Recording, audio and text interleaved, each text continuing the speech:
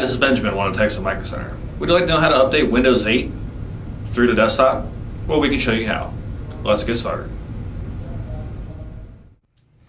To check for updates on Windows 8 using the desktop, hold down the Windows key and the letter X. Go to Control Panel, then we're going to go to the System and Backup and Windows Update.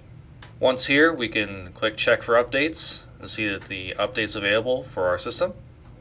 Once Windows 8 has checked for the updates that are available, we can view those updates and see which ones are optional, which ones are recommended, and then we can install those.